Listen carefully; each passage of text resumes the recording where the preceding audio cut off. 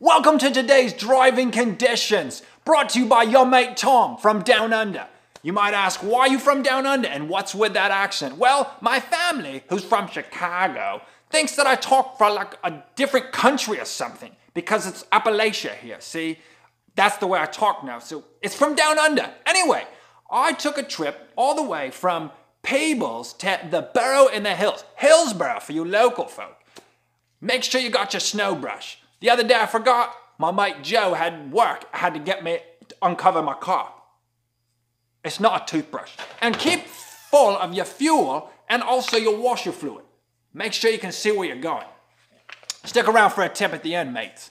So, the conditions this morning, pretty good. 41, no problem. Just wet.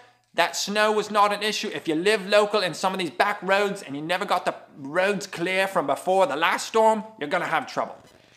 All the way on 73, if you're going from Peebles to Hillsborough, road conditions are great. If you're still going to work there, you're going to be late.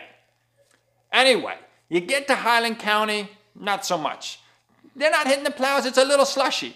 Don't forget to leave a little extra room before you brake. Here's a tip. When driving in the snow, test the road by slamming on the brakes when there's no one around, of course, mates. That way you can see how the car's going to handle it when you're braking before you actually have to. Right, crikey, it's time to get this show on the road.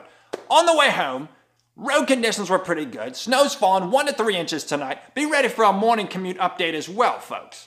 On the way home, 1 inch of snow. Highland County, not so much, well done. But Adams County, good job, boys. Appreciate the work. As you get closer to home, you do have to encounter a little bit of snow on these back roads. Just remember, drive a little safer, leave a little more margin, you'll be all set. All right, this last tip is brought to you by Patuxent Septic Service. If you're going down a hill, remember, try and use the transmission to slow you down. Put it into second or even first gear to go down the hill smooth instead of having to hit those brakes. But if you get into an icy patch and you hit those brakes and you start swerving, just throw it in neutral and drive it.